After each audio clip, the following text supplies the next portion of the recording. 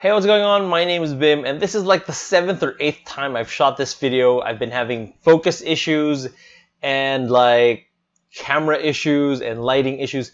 Anyway, I really want to replace this camera. Do you have like a suggestion of a camera that I can actually see myself on? Anyway, this is the Redragon Harrow G808 wireless gaming controller, and today we're going to be taking a look at this thing.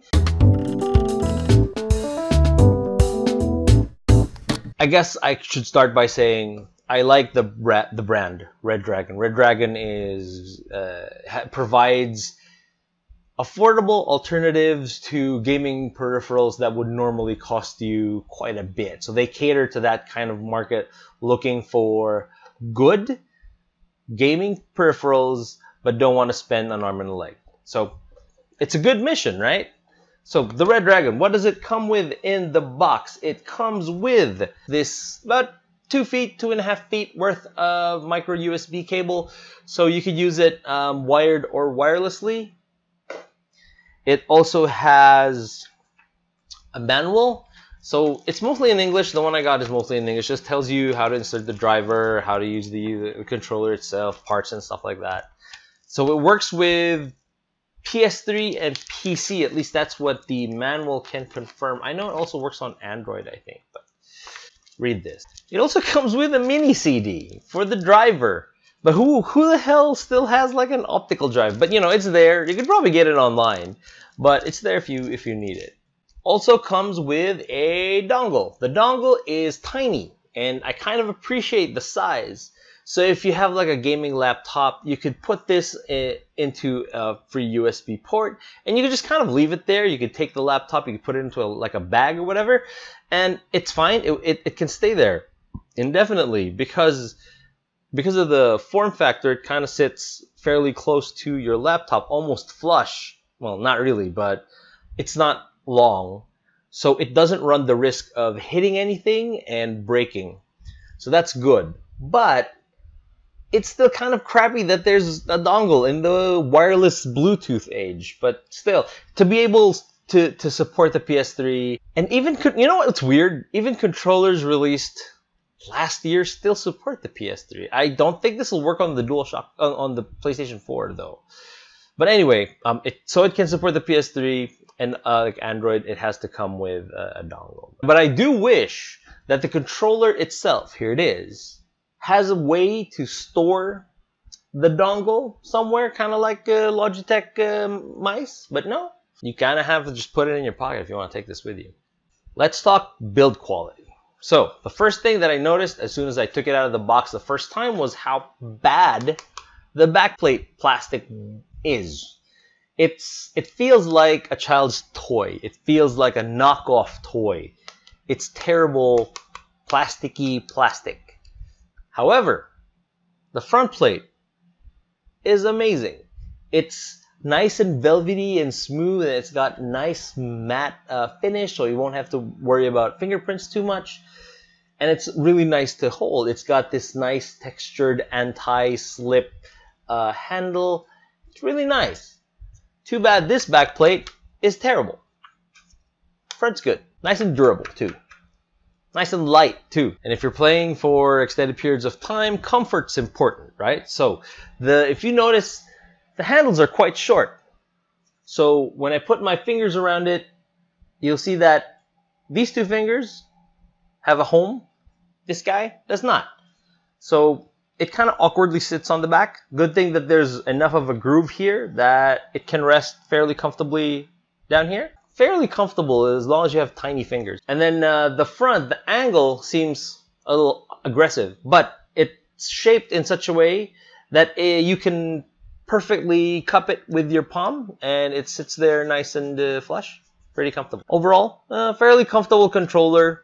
Asian hands are probably gonna fit it better. Is it any more comfortable than the DualShock 3? A little bit, because these things are tiny. All right. In terms of button quality, because you'll be pressing a lot of buttons when you're playing a lot of games. Let's talk about the face button. I have an issue with these because they're kind of springy and they're loud.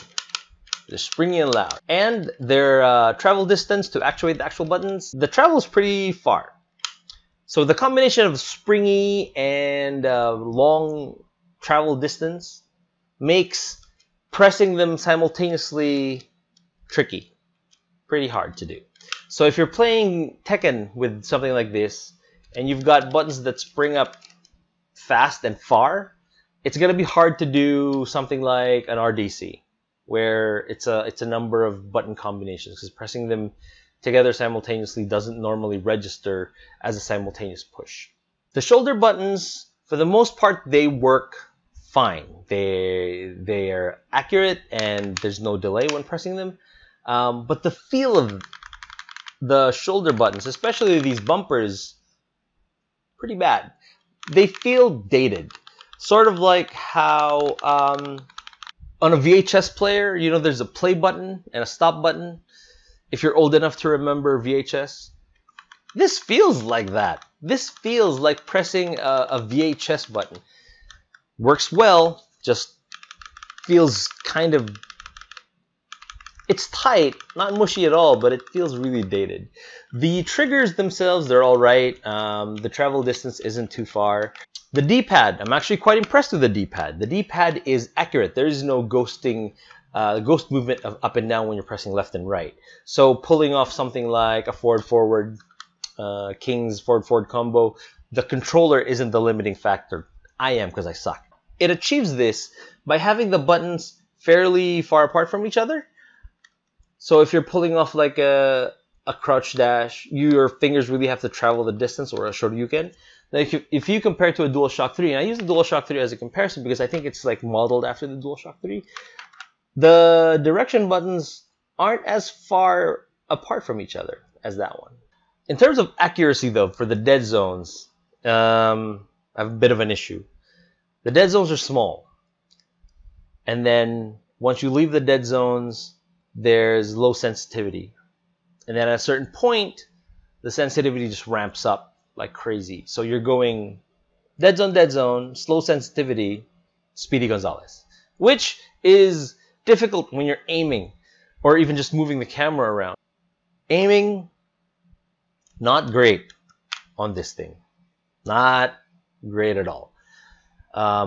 Another issue I have would be the aggressive angles on the select and start button. Now, it doesn't seem like a big deal, and it's not, but if you're playing a game that requires you to open up a menu or manage skills or open up a map, you're going to be gliding your fingers from here to here fairly often.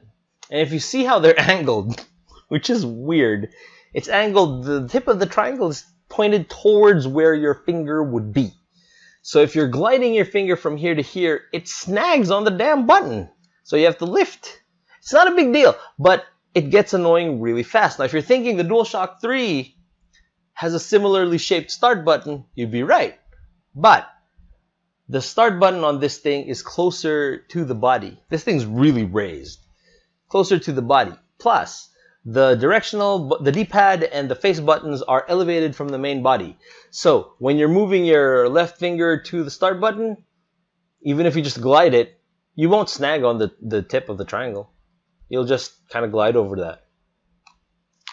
One notable good thing about the controller would be the battery life. So I played like 8 hours straight on a single charge, and it didn't fail me. So you're going to get at least 8 hours out of it. And charging it back up probably takes an hour and a half, 2 hours to get it. Not even, probably an hour and a half max to get it fully charged. So that's a good thing. Another great thing would be the price. It's $20. I got it for a little over 1,000 pesos. 1,100 with shipping. I'll probably leave the link down below if you're interested. So, would I recommend the Redragon Harrow G808? Not really, no. You could probably get a better controller for about the same price. Like, what springs to mind would be the an OEM Nintendo Switch controller. It's unbranded, but it's better. About the same price. Add 10 bucks more, you could get the Nyko wireless. The Core wireless works on the Switch. Low dongle. You'll have to play it wired, but USB Type-C. The GameSir T4, which we've already reviewed here. There's a dongle. It's massive, but it's better.